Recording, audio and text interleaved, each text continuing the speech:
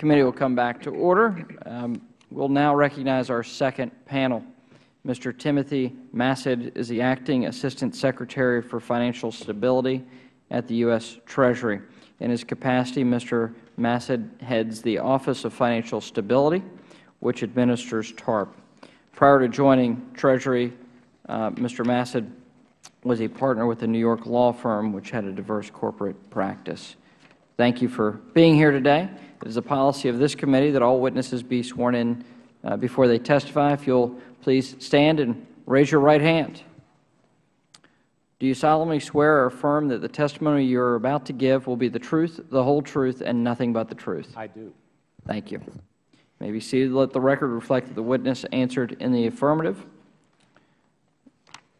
So with that, Mr. Massid, we'll recognize you for 5 minutes, and your written testimony will be entered into the record. We'll then have some questions from the panel. Thank you. Thank you. Thank you, Chairman McHenry, Ranking Member Quigley, and distinguished members of the subcommittee for the opportunity to testify today.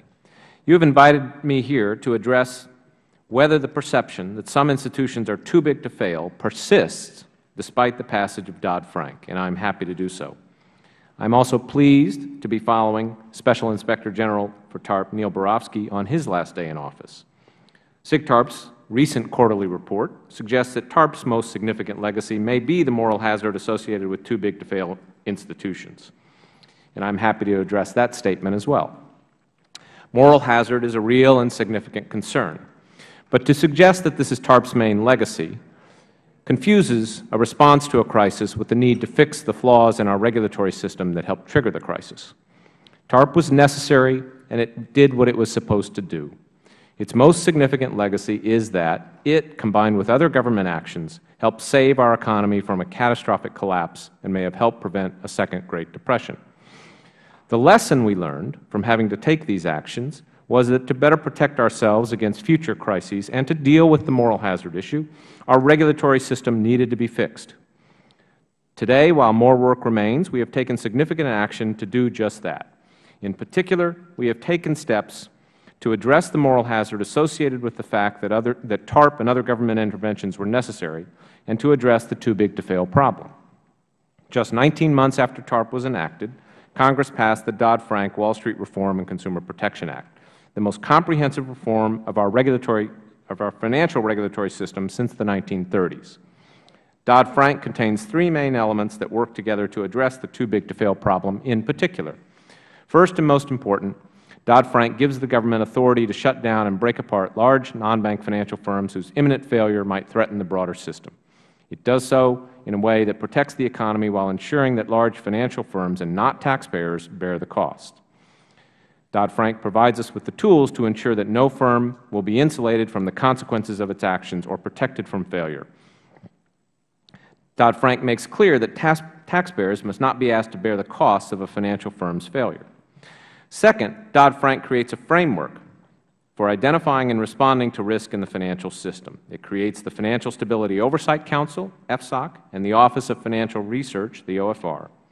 FSOC is charged with identifying risks to financial stability, responding to any emerging systemic threats, and promoting market discipline. OFR supports this task by addressing the critical need for more standardized, more useful, and more reliable data. Third, Dodd-Frank requires regulators to impose substantially stronger prudential standards. Risk-based capital, leverage, and liquidity standards will be tougher. Bigger and more complex firms will have to hold more capital than smaller and less complex firms. Dodd-Frank also requires that certain large firms undergo regular stress tests and requires living wills. It also restricts risky activities by banks, such as proprietary trading, as well as the excessive growth by acquisition of the very largest firms. Dodd-Frank sets a clear path forward. We have made important progress since enactment to implement its provisions, but there is a lot more work to do. The financial markets are closely watching this progress, which underscores the importance of the implementation. Of course, let me turn briefly back to TARP, because another piece of restoring a strong financial system is unwinding the extraordinary assistance that had to be provided during the crisis. Since I last appeared before the full committee, TARP has continued to make good progress. we have moved quickly to reduce the dependence of the financial system on the emergency support provided. I am happy to note that as this hearing is taking place, we expect to receive an additional $7.4 billion in repayments from banks. This means that taxpayers will have recovered more than 100% of the funds invested in the banking system. That is $251 billion compared to the $245 billion invested. Every additional dollar we recover from now on will be a net gain to the taxpayer. And with today's repayments, over 70% of the total amount disbursed under TARP has been recovered.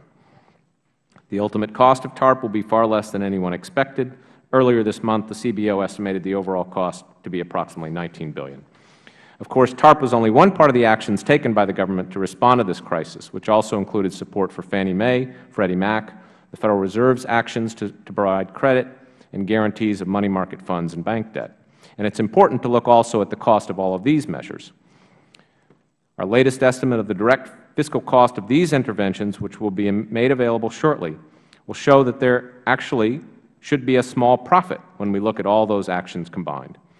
Now, this estimate does not include the stimulus measures, and it doesn't include the significant cost to our economy of this crisis.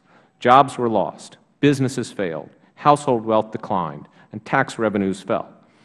But that damage would have been far worse without the government's emergency response. Thank you again for the opportunity to testify. I welcome your questions, and let me just say I am also happy to respond to any of the matters that Mr. Borofsky raised, whether it is pertaining to Dodd-Frank or other issues. Thank you, Mr. Bassett. I recognize myself for 5 minutes. There are a number of questions that Dodd-Frank raises. Now, I certainly read your editorial against my legislation ending the HAMP program. We don't have to relitigate that. We won the vote last night, so I'm fine with that, obviously.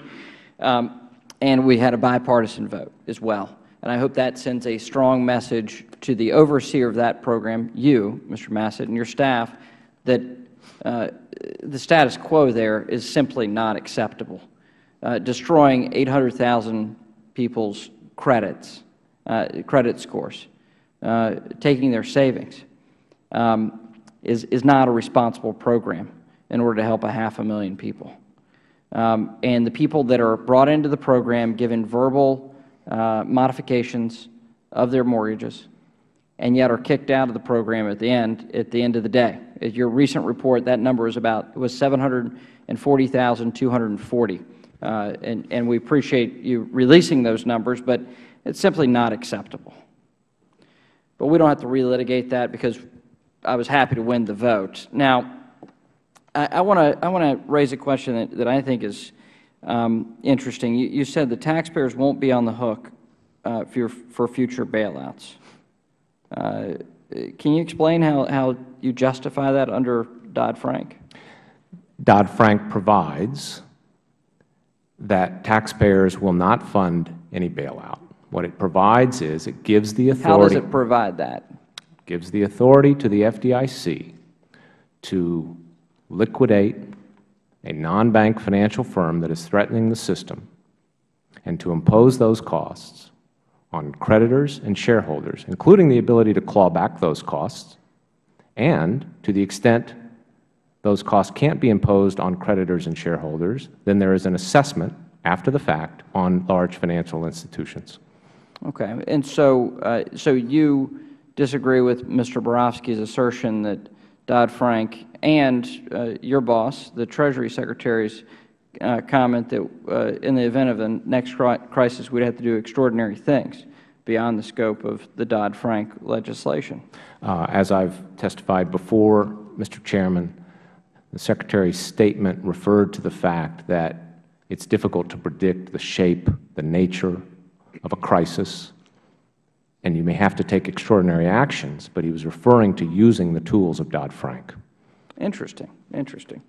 Okay. So another question I have is Treasury, in terms of looking at financial stability, are you looking at the interconnectedness of our financial markets across regulatory regimes, meaning foreign regulations, and how they're moving forward?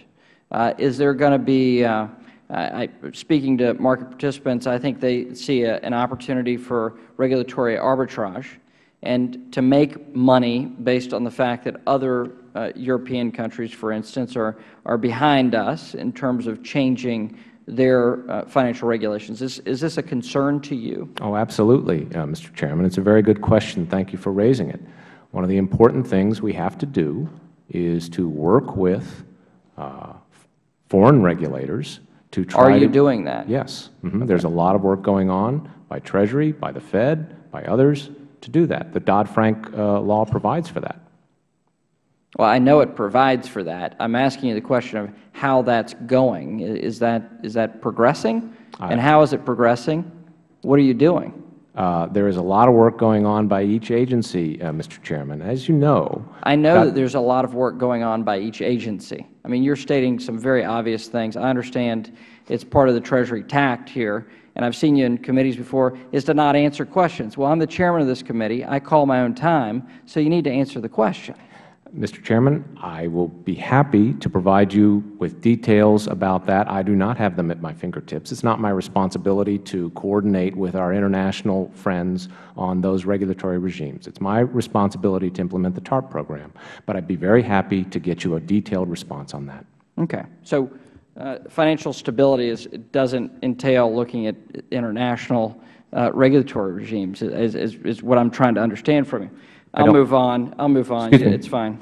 So the Financial Stability Oversight Council, which is a creation of Dodd-Frank, entails a number of regulators sitting on a council together, and I understand that. Now, and each regulator has their own staff.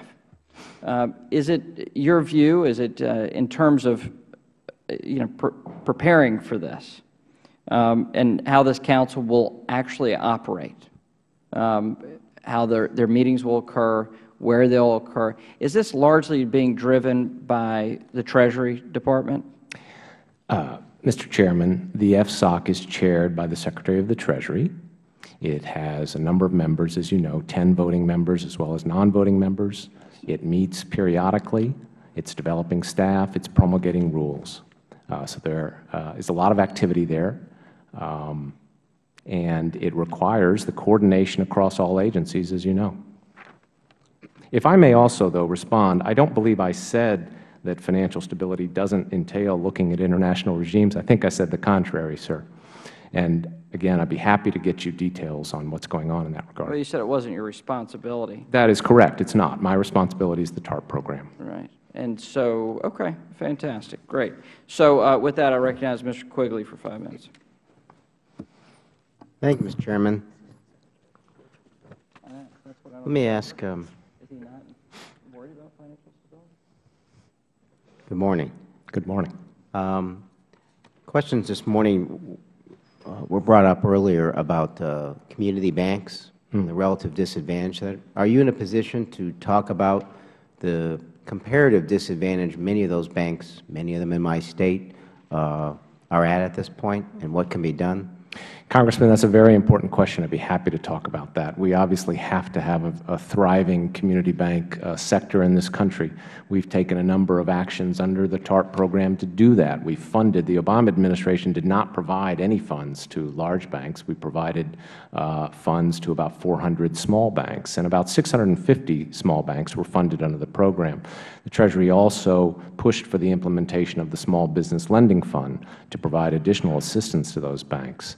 The differential you've referred to is important, and I think once again Dodd-Frank provides us with some tools to address that. It allows us to impose tougher standards on the largest banks, capital standards, leverage standards, liquidity standards. Now, again, there's a lot of work to be done to implement that, but I think it does give us some tools to address that very problem. There's still, you could mention at least some of the differences that still exist that need to be addressed. Could you detail some of those? Sure. Well, the basic problem, of course, is a lot of our small banks don't have access to the capital markets. That's why, of course, we've been able to see that a lot of the larger banks have repaid TARP funds. Many of the smaller banks have not, because it's more difficult for them to raise money to do so. But we're continuing to work with them. The capital under TARP is not required to be repaid at any time. And I think, again, the fact that we funded a lot of those banks has helped them weather this storm. But perception in my State is that, as simplistic as it sounds, you've bailed out the big banks and shut down the small ones. You know, if you're in my position, how do you respond to those banks? It's a very good question, Congressman. I think what we say is that, in fact, under TARP, particularly under President Obama, we provided capital to any small bank that was viable. And we ended up providing that to, as I say, overall in the TARP program, about 650 banks. And we're continuing to work with them. Now, the issues you've raised as to whether big banks have an advantage, again, I think the Dodd-Frank Act is meant to provide us with tools to level the playing field. It needs to be fully implemented.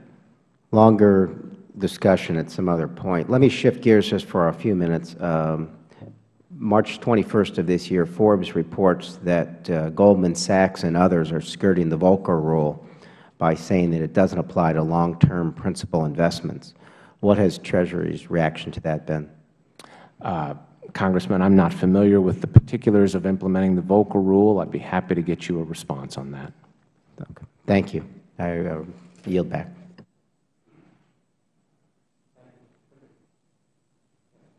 Got to figure out how to work this chair. This is not a time to be before our committee, and you had identified at the outset of your comments that one of the things that you would do is to try to be responsive to any comments that were made by the gentleman who testified before you. He raised an issue which was a question that I think your general counsel was looking at, the right to conduct an audit of the exit of banks from TARP. Is there any reason why that should be a question? And what is your position as to the authority of the Inspector General to audit that particular process? Thank you, Congressman. It's a very good question. I believe that issue goes to whether SIGTARP or the Treasury Inspector General has jurisdiction, or what each of their jurisdiction is. That's the issue. In my capacity, I respect that both are entitled to their opinions, and I defer to the judgment of the General Counsel as to the proper jurisdiction between them, and that's what is going on. Okay. Well, you have a willingness on the part of SIGTARP to engage in this particular activity. If it's determined that the Inspector General from Treasury is the entity by you, are we assured that the Inspector General from Treasury would conduct that same audit? Well, again, it's not my determination. It's a question of interpreting what the law requires and provides for, right, both as to the Small Business Lending Fund law as well as TARP. And I would say that I think both the Special Inspector General's Office and the Inspector General's Office are very, very excellent operations that have conducted thorough audits, and I'd be happy to work with both of them as we have. All right. Well, thank you. Well, then I understand that's a little issue that will have to be resolved, but it will give us a chance to follow that. And I thank you for your observation, because I didn't understand why there would have been any reluctance. As we look at the larger question of not just where we've been with TARP, because there's a lot of analysis and information on both sides, much of it credible, about the successes of TARP, but there's a real issue about where we're going. And part of the problem has been, I think in some ways, the unintended consequences, or presumably unintended consequences, with the bigger banks getting bigger. As my colleague Mr. Quigley said, a lot of the oversight going towards the institutions that perhaps were not really the target of this initial effort. And what I'm concerned about is the perception that now we have rating agencies that are factoring in the likelihood that somebody's going to step in to cover these banks as in shoring up their position.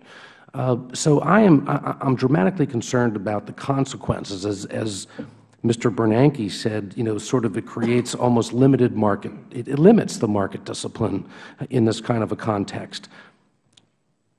So how do we check the ability to be assured that we aren't going to see this again? And one of the factors that I see that you've been looking at has been the idea of the living will.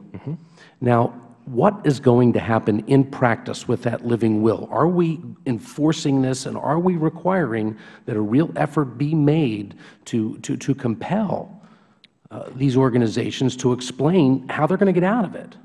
Absolutely, Congressman. It's a very good question, and I was rather surprised by Mr. Borofsky's comment that somehow Treasury was opposed to this. It's a requirement of Dodd-Frank. The implementation of living wills is left to the FDIC and the Federal Reserve. They are working on it. They have until January 2012. But it was part of the original proposal that Treasury made, and we've backed the concept the entire time. But you're absolutely right that that is a critical tool, and how thoroughly that is enforced, I think, and how thorough those plans are will make a critical difference. Let me just add also, in terms of the rating agencies, they are obviously watching this very closely as well. They should. But I think, again, they've made it clear that what they're doing is monitoring it. They're seeing how we develop. But they're factoring in. I mean, they're not just monitoring. They're making calculations, and the calculations they're making is that we're rating these banks, giving them a preferential position with respect to the rest of the market based on their confidence that effectively somebody else is going to step in. That is correct, and they're doing that worldwide. But they've also said we are closely monitoring the situation to see how these resolution regimes are implemented, and to see if there is the political will to ensure that there aren't bailouts in the future. What would that political will take? What should be requiring of them in order for them to be able to pass the scrutiny of that living will analysis? Well, again, I think we're at the early stage of the implementation. This law was passed 8 months ago, and to sort of say it's not going to work, it's a bit like saying when we passed the Securities Act in 1933, the Securities Exchange Act, that, well, because they didn't fix our markets within 6 months, they didn't work.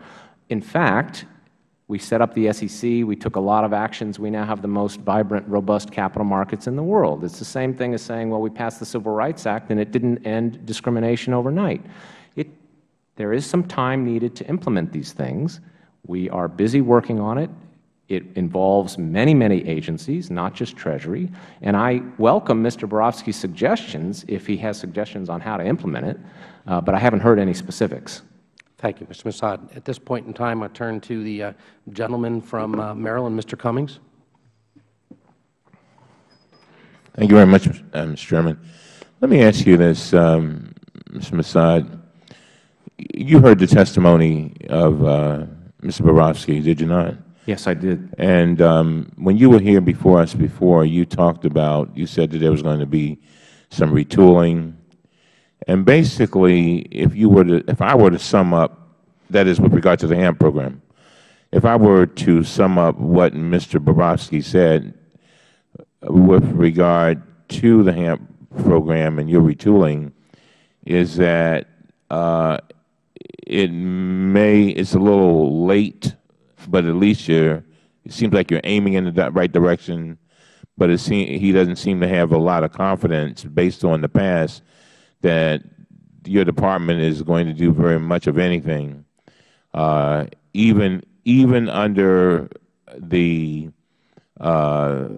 threat of demise of the program. And I'm just wondering, what's your reaction to that? Certainly, Congressman. Thank you for the question. I guess my reaction was, once again, to be a little puzzled. I felt like there was strong criticism, but I didn't hear a whole lot of specifics. SIGTARP has made about 18 recommendations to us on the HAMP program. We've implemented 14 of those. The ones we didn't implement basically would have made it harder for people to get assistance. They would have required us to thumbprint anyone. They would have required more documentation about income, comparing their income today to when they got their mortgage. and other things like that. And the last recommendation, specific recommendation we got was in April of last year. Now, lately, he's said, the program is a failure, but again, we haven't seen anything specific. We made an announcement yesterday that we are expanding our compliance reporting, and we will withhold incentives. Again, on that, what we did from the outset was we had a very strong compliance program to try to get servicers to fix the problem. There wasn't, frankly, we only pay money when they actually enter into the permanent modification. They weren't entering into the permanent modification, which is why we focused on remedial actions initially. But you understand there's a lot of frustration on both sides of the aisle. And the question is what can we do past the conversation to really affect more people? Is there something that we need to do differently? And I'm, for one, and I know many of my colleagues, voted against the bill yesterday to end the HAMP program. But most of us said to ourselves and to each other that Treasury's got to do better. I mean, that's just real. And so I'm just wondering, what's going to happen? We can't keep going down this road to where we're going, because there are a lot of people suffering. And with all of that money out there, I think it just gives the opposition more ammunition to not only destroy the program, but also not replace it with anything. And that goes against everything that we're trying to accomplish. So I just want to know what your reaction is to that. Well, you're absolutely right that those people who want to end the program have not offered any alternative. We continue to look at ways that we can improve it, but it's a very difficult issue. We have a lot of people who have spent a lot of time on this, and believe me, if there was a silver bullet, if Mr. Borofsky knows of a silver bullet, he certainly hasn't told us, it's not easy. At the same time, the program is continuing to help tens of thousands. It is affecting people indirectly through the standards that we're setting. We're separately Do we need to raise the standards? Yes, absolutely. I mean, we need national servicing standards, and there's a lot of activity going on in that regard, as you know, both through the discussions on the foreclosure problems and otherwise. And I think we'll see that coming. We're very committed to that. So, and we've also met with members of Congress about specific things that need to be in those national servicing standards. One of the things that Mr. Borofsky said, too, with regard to too big to fail, he said that in Dodd-Frank, there are the tools there, and I think you agree with that. But he said that he does not believe that the administration has the will to really carry it out. And I want you to comment on that. But I also want you to comment on this other issue that I brought up, and that is that if we take substantial funds away from your budget, how would that affect that and that market perception that he talked about so much? Congressman, I agree 100% that taking away funds from implementation at this time, whether it's Treasury, SEC, FDIC, CFTC, because they all have responsibilities here, would not be a good thing. We need to make sure we vigorously enforce this. As to Mr. Borofsky's comment, again, I don't know what specifics he's referring to. The implementation process is an open one. There are a number of rulemaking proceedings going on. If he has comments on those, he can make them. If he thinks that certain things aren't happening fast enough, he should point that out. Thank you very much, Mr. Chairman. Thank you, Mr. Cummings. At this point, the gentlelady from New York, Ms. Burkle. Thank you, Mr. Chairman, and thank you, Mr. Massad, for being here this morning and your willingness to testify. I am looking at your opening statement, and I just wondered if we could flesh out a couple of items that are in your comments here this morning. In reference to Dodd-Frank, and you listed 3 points for us. The first one is Dodd-Frank gives the government the authority to shut down and break apart large, I guess I put my glasses on, non-bank financial firms. To what extent, and what is the scope of that? And should we be concerned that the government has that kind of power, that they can just shut down a private entity? It's a good question, Congresswoman. There is a process that has to go on. There is a determination that has to be made by the Treasury with also the vote of the FDIC and the Federal Reserve and in consultation with the President. And there are criteria that have to be met in order to do that in terms of when you can use that authority. Those criteria include that there is not another way to deal with the situation, that the firm, in fact, does pose a threat to our financial stability, and there are others. And again, there's rulemaking going on to further explicate that, because it's important for there to be clarity as to those rules. Thank you. And I guess the second point for identifying and responding to risk, I think that would tie back to the first point. Are there certain benchmarks that you're going to look for, or what that will identify that someone is in trouble, that then the government needs to take this aggressive action? Sure. And again, there are standards in the law that now have to be implemented and fleshed out more. But, I think the key thing to remember here is that prior to the passage of Dodd-Frank, we regulated entities based on the type of entity, and we didn't have a comprehensive way of looking at risk to the system. And that's what we have now, and that's why this law is so important, and that's why implementation of it is so important. And we can take proactive measures to impose prudential standards, whether it be capital, leverage, liquidity. We can limit risky activities. And there's a whole process where even before you exercise the liquidation authority, you can impose restraints on firms. So it gives us a lot of tools. But again, they need to be implemented. I guess going along with that gives you the tools. And at what point, what is the concern that the government, many feel, Dodd-Frank, and that it's an overreach? And while we want to prevent what happened, the meltdown, we want to still maintain free market. And so at what point does the government step back and say, we're not going to get involved? Sure. Well, obviously there is a balance there. I think Congress struck the right balance in the Dodd-Frank Act in giving us those tools. But the answer to your question really gets into the details of how it's implemented. And that's why, again, it has to be implemented thoughtfully over time. And that may change over time. As our financial industry changes, we're going to have to change how we look at it and how we think about risk. And then just one more question regarding your testimony. You talk about Dodd-Frank, you say, but much work remains to be done. And can you just expand on that briefly? Certainly. There are about 250 rulemakings that have to happen. There are about 70 studies, one-time studies that have to happen.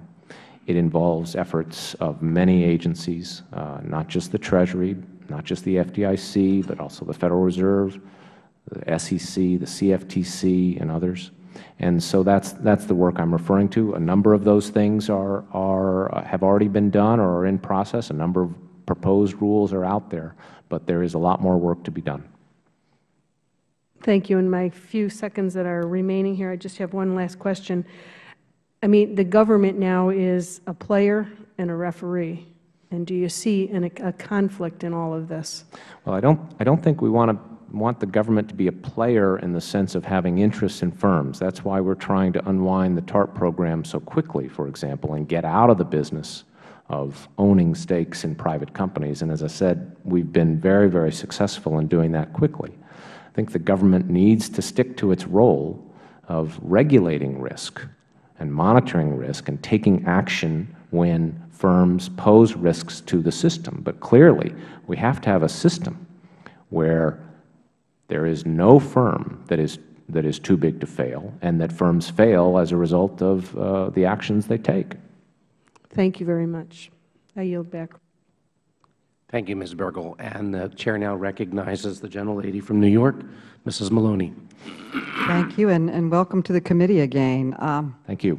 During the financial crisis, some firms became so risky, they were so risky and so interconnected that their failure was a threat to the broader economy.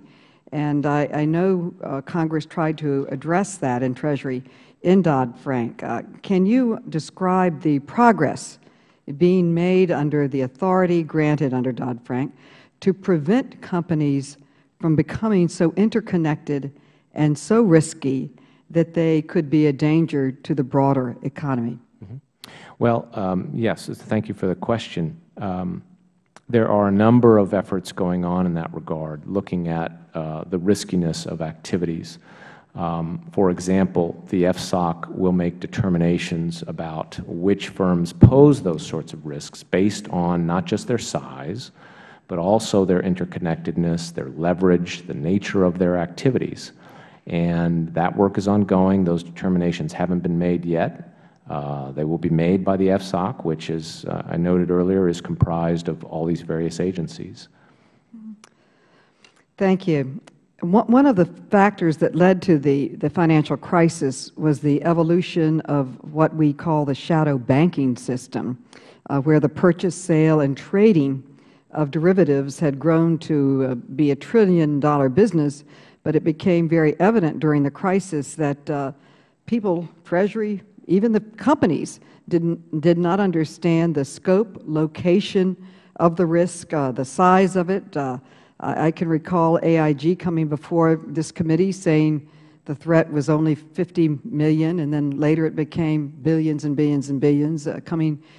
There was no control, no understanding of even the location, the size. Can you comment on what advances you've made on the derivative market and bring it into the light of day to ensure that it can exist without posing a threat to financial stability? Certainly, Congresswoman. As you know, Dodd-Frank does provide provisions for greater transparency and regulation of the derivatives market, and we did not have those previously. And there is a lot of work going on in that regard. Can you specify the Congresswoman, I'm not directly involved in that work. Again, I'd be happy to get back to you. That involves Treasury, but also the SEC, the CFTC. But I'd be happy to arrange that for you. And the growth of the shadow banking system also illustrates the fact that Federal regulators had in many ways failed to keep up with market innovations and developments. Regulation couldn't keep up with the innovation and dynamic action taking place in the markets. Can you ensure us that Dodd-Frank and the regulations that you put in place are going to be able to keep pace with innovations in the financial markets? It's a very good question. And again, what Dodd-Frank does is give us the tools to do that. We have to implement them. But previously, we didn't have a system where we could look at risk across our entire system. We regulated banks. We had certain regulation of other type of entities. But as you've noted, we had an entire shadow banking system developed. We had all this risk being taken on by firms that weren't subject to regulation. AIG is a classic example. There was no Federal regulation effectively of AIG, and it did engage in these derivatives that were terribly destructive. Now, as to AIG, for example, we've now wound that down. That's part of the reason why they're going to be able to repay the government every dollar that we gave them. That's good news. Earlier, we heard testimony from Special Inspector General Borofsky, and one of the points that he raised and has raised is that the Act does not reach far enough to fully address international firms that operate globally, and we are in a global economy, a global market. Are U.S. regulators working with their foreign counterparts to address the issue of cross-border resolution authority? And are our financial institutions at a competitive disadvantage because we have regulation, yet many of these other areas in the financial global market do not? They don't have the capital requirements. They don't have the risk restraints. They don't have the oversight that American firms will be having. Congresswoman, thank you for that. The international coordination piece of this is very critical. We're dealing in a global world. We have these large institutions who aren't just national institutions. They operate worldwide. and that is why that coordination is important. It is going on. I know the Federal Reserve is involved in that. The Treasury is involved in that. I'd be happy to get you more details on what is taking place in that regard. But obviously, Congress couldn't legislate something that mandates what our foreign counterparties do, but it requires us to engage in cooperation and coordination with them. Well, the Basel talks, where do they stand? They're going to have international capital requirements. They will. And where does that stand now? That is right, and that will result in higher capital requirements that will be phased in over time that are badly needed. Fortunately, many of our institutions are better capitalized today than their foreign counterparts, but we need to phase in those tougher standards. Well, my time has expired, and thank you for your service. Thank you. Thank you, Ms. Maloney. Let me turn now to the gentleman from Illinois. Thank you, Mr. Chairman. And Mr. Massad, thank you for your testimony today. Let me ask you just a brief question or two related to the insurance industry. I've heard from a number of people of late who've expressed concerns with how Dodd-Frank has and will affect the insurance industry. You know that insurers are already heavily regulated at the State level, including an industry-funded state guarantee system that helps secure policyholders in the event of an insurance company failure. Most insurers are not engaged in significant, unregulated, interconnected, off-balance sheet, highly leveraged activities, and so designations such as systemically important would appear to be unwarranted in this industry. Overlapping and conflicting rules between State and Federal regulators adds an additional costly layer of regulation that would significantly disadvantage these insurers and their customers.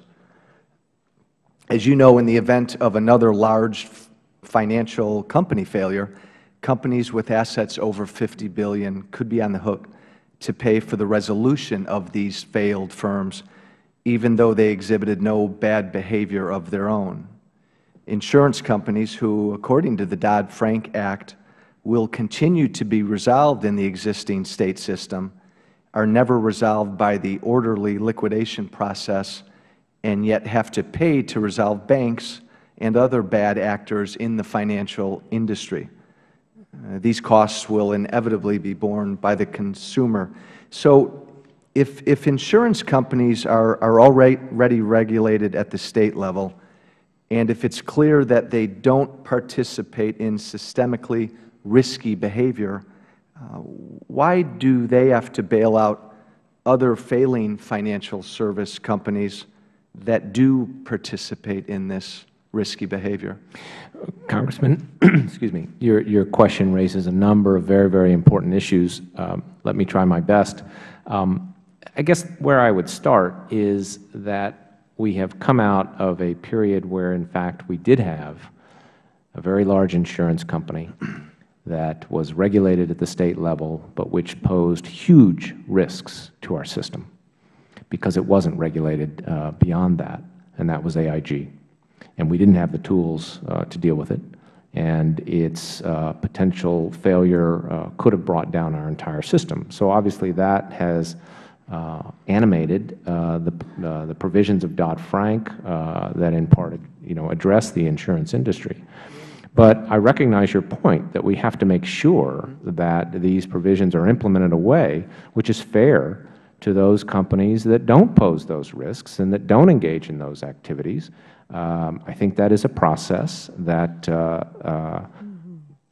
we have to focus on as we go forward. The FSOC is very focused on those sorts of issues because we again need to do this in a way that imposes standards and restrictions on those firms that pose the significant risks to the system, while at the same time level the playing field for the others. And you'd acknowledge, though, that with regard to AIG, it wasn't their insurance business that in effect got them in trouble or brought them down. Well, it's a complicated question. There were things going on with their insurance business that did pose some risks, But you are correct that AIG was involved in a number of activities that went outside of the traditional insurance area.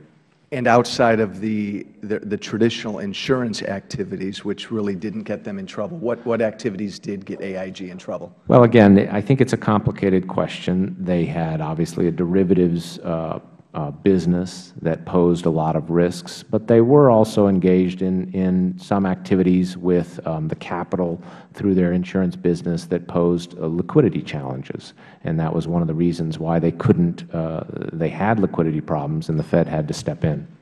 But even using AIG as an example, is there a part of you that thinks, again, it's a bit of a stretch to want to lump the insurance industry into Dodd-Frank as well? Well, again, I think the regulation of large firms that pose a risk to the system is designed to recognize that we can't achieve our goal by doing that by type of entity or by particular business line today.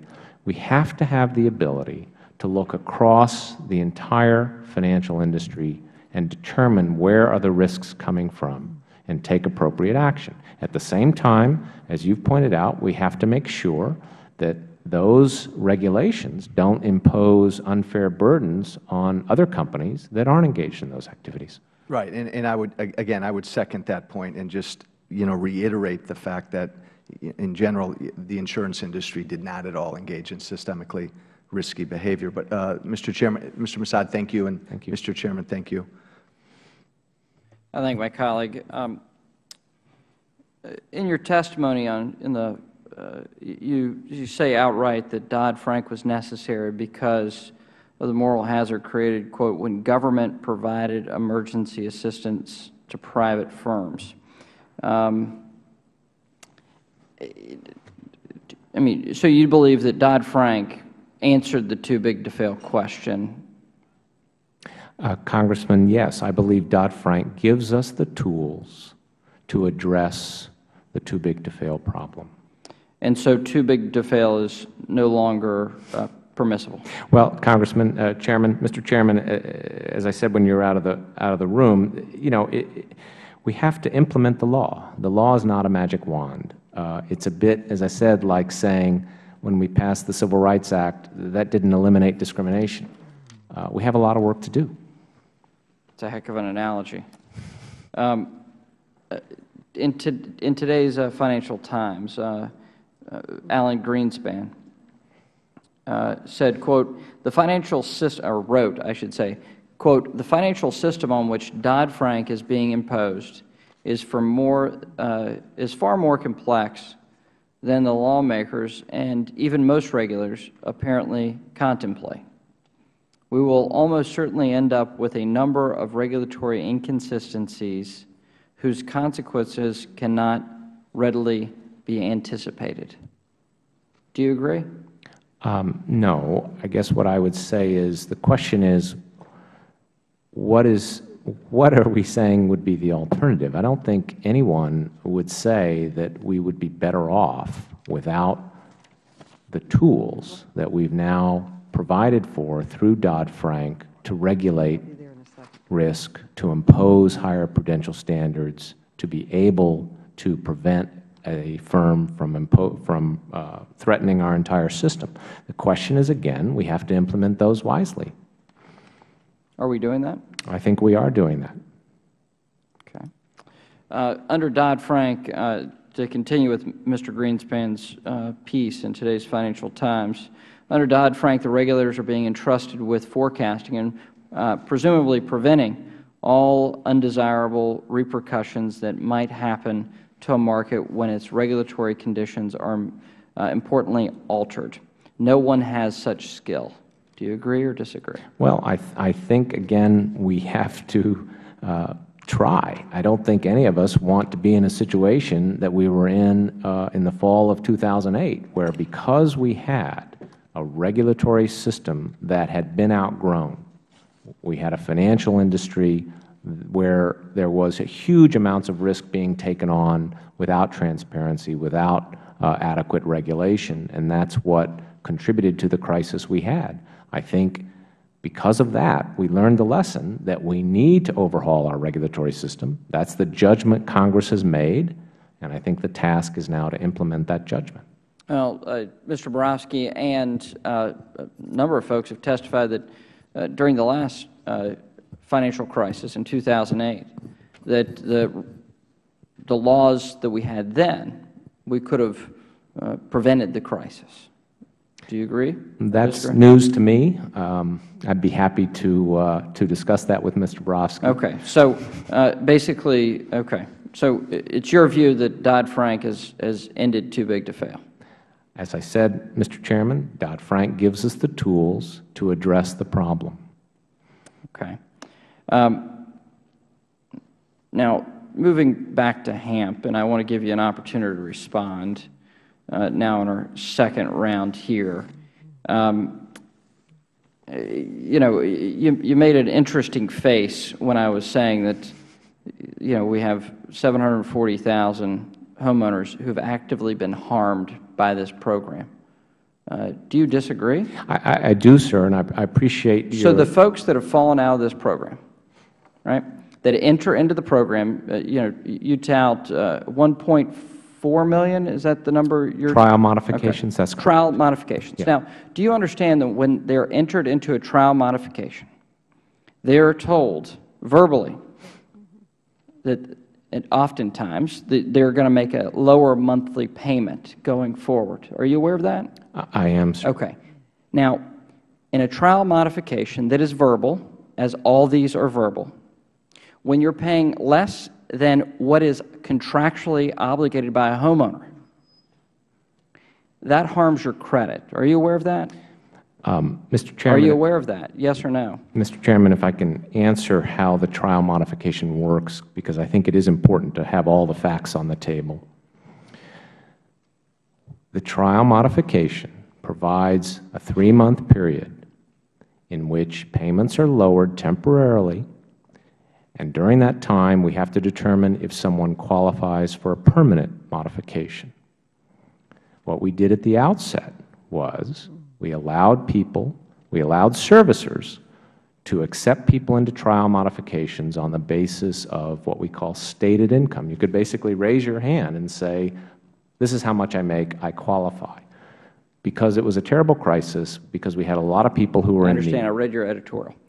The point I'm asking, okay, and I know you're, you know, trying to go through all this. I understand how this works operationally. I want to make sure that you understand how this works. So when you're given that verbal modification, this temporary modification, does that hurt your credit? Mr. Chairman, I think... You're not answering the question. Well, it either does or it doesn't. If it doesn't hurt your credit...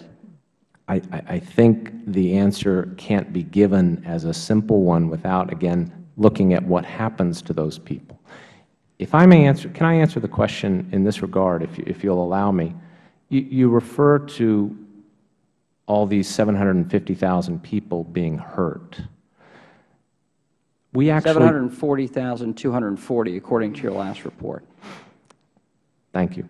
We actually publish statistics on what happens to those people. Now, those statistics are based on servicer surveys, but it's in our monthly report. And it shows what happens. The majority of them ended up in alternative modifications or alternative payment plans or are current. Very few of them went to foreclosure. Do you believe that HAMP has harmed any borrower? I am sure there are people who were harmed. How many? I don't know the answer to that. I thought you published statistics about what happens. Mr. Chairman, we publish a lot of statistics, and I'm trying my best to address your concern. I think it's important to remember that whenever you implement a program like this on a massive scale in a crisis, what we were doing is buying time for people. Most of those people ended up in better situations. How many? Well, again, based on the servicer surveys, the vast majority of them were clearly in better situations. Only a small number went to foreclosure. But the point even about those is— How many went to foreclosure? About 5%. But the point is that— What is that number? I don't have the report in front of me. Foreclosure completions is 58,000. But the point is that their loan wasn't increased. They owed the same amount. Right. And so when the servicer comes back in, when they're not given a permanent modification, they owe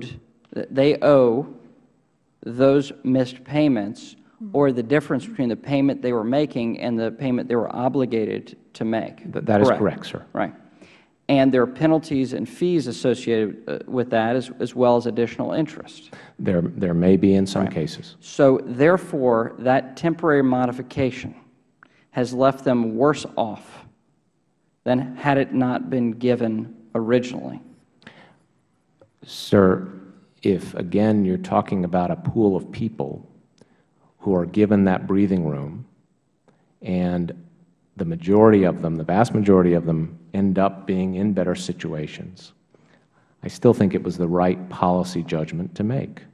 Even if this program is actively harming individuals and leaving them worse off? Well, again, it's not that the program is actively harming them, sir. It's that they have a mortgage. They owe the same amount. It should have been explained to them that if they didn't get the permanent modification, they would still owe what was previously due. Okay. Now, if that wasn't explained to them, that was a mistake, but that should have been explained to them. But the program didn't make them worse off.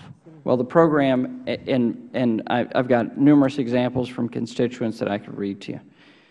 The program has harmed a large number of individuals.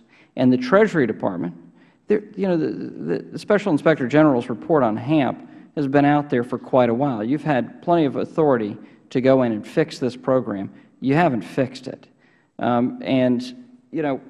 So you're touting some of these statistics. The other thing I just want to make sure to ask while you have the survey there, or your statistics there, how many, you quoted the foreclosure number, how many are in pending foreclosure? Do you have a statistic similar to that? Foreclosure starts of those not accepted for trial modifications is 163,000. Now, a lot of those could have been in foreclosure starts even before they went into the trial. Okay. Well, look, I wanted to give you an opportunity to respond. If you'd like to add anything else, I'd be happy to give you the opportunity right now. I'd be happy to. Again, I think we faced the worst housing crisis of a generation. We were trying to roll out a program that could help a lot of people. A lot of people were already delinquent for months. So we were trying to create some breathing room. Most of those people are in better situations. Those that are not, I think, again, their mortgage didn't increase because of HAMP. They simply weren't accepted into the permanent modification because we have very prudent eligibility criteria so that we spend taxpayer dollars wisely. Thank you. Ms. Maloney? Thank you. First of all, Mr. Deputy Secretary, if could I request to have your op-ed, your editorial placed in the record? And I would like to say that without objection. At meetings with the HPD department in the City of New York, they are very grateful, as are the 35,000 families that were able to stay in their homes because of the HAMP program. I would, with all respect, say that it is very easy to throw stones and criticize. It is harder to come up with a program that addressed this crisis, which a large part of it was the housing crisis. And for every person who stayed in their home, not only did it help that person, it helped their community, because vacant homes bring down the cost, the value of housing for their neighbors. It helped their communities, it helped their city, and it helped with the overall financial stability of our country. Mark Zandi and other economists have testified that housing is roughly 25% of our economy. So if we do not stabilize housing and grow in housing, we're not going to stabilize out of this Great Recession. Now, I am very concerned that the Republican majority in the past 3 weeks have eliminated 4 critical housing programs that helped people stay in their home. And I would say that it is very, very dishonest to criticize a program for not helping people that had no help to begin with, and they didn't get in the program because they did not meet the high criteria that the program had, that tax dollars would not be spent unless people had a job, had a credit record, and were believed to be able to meet that commitment going forward. So I want to congratulate the Treasury Department and really the Obama administration for not just criticizing and saying we have a problem, but getting out there and doing something. Like FDR. When FDR had a problem, he didn't just look at it, he started working on it. And granted, not every program works, but come in with some ideas of how to make it better. But to come in and criticize a program when you have no ideas of your own, when you haven't come forward with a program, when you haven't done anything to help the people, and I would say the overall economy. So I want to congratulate you on the work that you've done. I support the HAMP program. I hope that President Obama has a lot of veto ink in his pen, and if the Republican bill gets to his desk, it is my hope that he will veto it. And I respectfully ask the majority if they will have a hearing where we can bring in HPD directors from across the country, people on the front line that were working with our government to help people stay in their home. In the city that I represent, the officials that do this every day, the not-for-profits that are committed, and the banks that have voluntarily stepped up to the plate to help have said this program works. So instead of just being critical, come up with ways to improve it if you think there's a problem, but to criticize because people didn't get into the program because the criteria was so high, and I agree with the proposal from Treasury to keep that criteria in a way that protects taxpayers' money. Now, I would like to move on to the TARP workout. And I really want to quote from an article that was written recently, October 20th, 2010, in Bloomberg. It's one of our big papers and media experts there. And they testified, and I'd like your response to this, Honorable Mossad, that TARP investments have actually provided taxpayers with, and I quote, higher returns than yields paid on 30-year Treasury bonds, enough money to fund the Securities and Exchange Commission for the next 2 decades. The article also states, and I quote, the government has earned $25.2 billion on its investment of $309 billion in banks and insurance companies, an 8.2% return over 2 years. Now, that beat out U.S. Treasuries, high-yield savings accounts, money market funds, and certificates of deposit. Am I correct? Congressman, you are correct that we have had some good returns on the programs. I'm not familiar with those exact numbers, but the bank program is making a profit and some of the other. Could I ask, could you describe generally the ways in which Treasury is seeking to maximize taxpayers' investment under TARP and ensure that our country and taxpayers are made whole? Certainly, Congresswoman. Let me first just say that obviously the purpose of TARP was to stabilize the system, not to make money. But it is terrific that this program will not cost the taxpayers very much, and we are looking to maximize the returns on the various programs. As I say, we've earned about we estimate we'll earn about $20 billion on the bank investments. AIG right now is at a profit. We will have some loss on the autos. Let me just note one other thing, though, going back to HAMP, because, and I apologize to the Chairman, I misquoted the numbers. In terms of those who were in trials and didn't make permanent mods, they're actually about half of what I said. The foreclosure completions are only 28,000, and the foreclosure starts are only $84,000. Gentlelady's time has expired, and with that, I gave the gentlelady 6 minutes, and I'll give the ranking member 6 minutes since I went well over my time. I want to, out of fairness to all that are here. I'm sorry. I'll give the ranking member. I'm sorry, Mr. Cummings, 6 minutes now. Very well, Mr. Chairman. Thank you very much. I do want to associate myself with every syllable that Ms. Maloney just said. I think part of the frustration, Mr. Massad, is, and I think you're well aware of this, we want even more people to be helped because there's so many people suffering. Absolutely. And I guess the reason for the criteria was the dilemma that people didn't want a program, I mean, the Congress didn't want a program that would be so, standards would be so low that there would be a lot of people failing. Is that part of the reason? Well, I think it's a few things. You know, we did have what we felt were very prudent eligibility criteria. We don't, for example, provide modifications for vacation homes, for vacant homes. We don't provide assistance for those people who can afford their mortgage without it. We don't provide assistance for those who need to move on to another situation. And we make sure that the mortgage, the modification is economically makes sense. And as a result of that, the pool of people that we currently estimate are eligible, as you probably know, is about 1.4 million today. That's the pool of families. We've reached a lot of those. We want to continue to reach more of them. But it's a very difficult problem. We've had a lot of people looking at whether there are other ways we can do this. Our authority to implement new programs, as you know, has expired.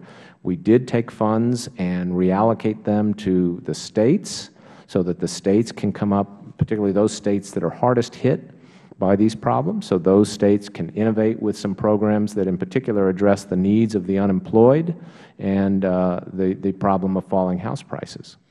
Now, do you, and early on, much has been made with regard to the whole issue of that it was projected by the President that more people would be helped by HAMP than was. Is there something that happened along the way that caused you all to look at this thing and say, wait a minute, maybe we cannot accomplish those numbers that we really want to accomplish? And if so, what was that? We recognized that, number one, the eligibility pool wasn't as big as we originally thought it might be. It was very hard to know when the program was launched.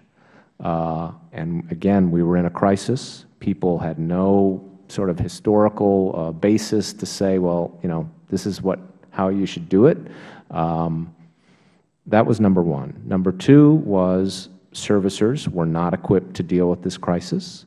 Their business model was set up to basically collect payments on performing loans. So it was very, very difficult to implement. We've tried to take a lot of actions to improve that. As we discussed earlier, we need more.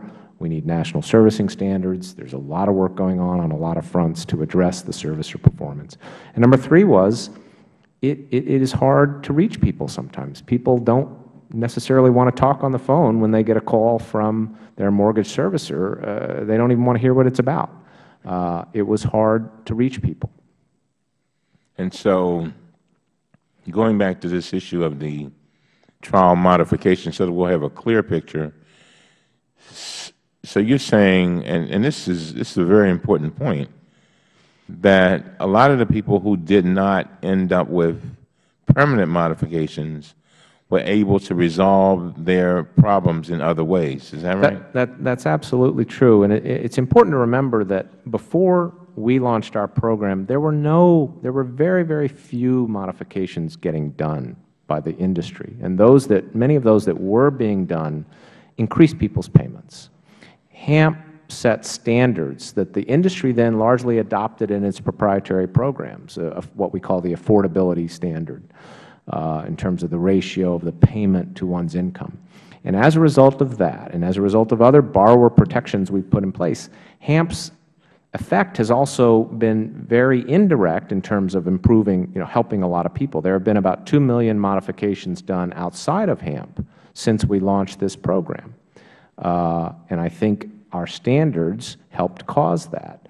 We've put in, as you know, a number of protections that now the industry is following in terms of prohibitions on dual track, where someone who is in the process of being considered for a modification could otherwise be foreclosed upon.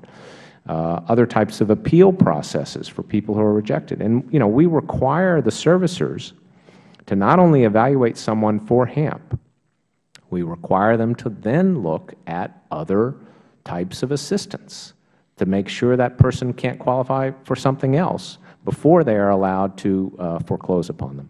Now, you, I don't know whether you have, I assume you do have some type of access to information, or maybe you are a part of these negotiations with the Attorney General. So are you a part of that? I'm not directly. Not you, but yeah, but you have access. I'm aware of what's going on, yes. And I'm not trying to get into any confidentiality on the part of those negotiations, but might HAMP be affected by anything that comes out of that? Well, it certainly will be. What's going on in that, and again, I appreciate the question. As you know, I can't comment on the details of it because it is an enforcement matter. But clearly, this is another example of the fact that this industry is broken. It didn't have the standards that we needed, and it didn't have the ability to cope with this crisis. And we saw that through HAMP. We saw that through what they were doing on foreclosures, which was outside of HAMP. And I think what's emerging from this is clearly a push to get national servicing standards. And yes, those will have an effect across the whole industry. And that's what we need. Thank you very much, Mr. Chairman. I appreciate the ranking member's questions, and especially the last question is of interest. So it is a push for national servicing standards. Mr. Chairman, what I said was I think what we need, what is evident by what's been found as to foreclosures and what we found as to HAMP, is that we do need national servicing standards. Okay. As to what comes out of the... Oh, go right ahead. Go ahead and finish your sentence. As to what exactly would be in a settlement, I wasn't commenting on that. That will be determined by the various parties to the settlement. Okay. Well, thank you for your testimony. Thank you for being here today.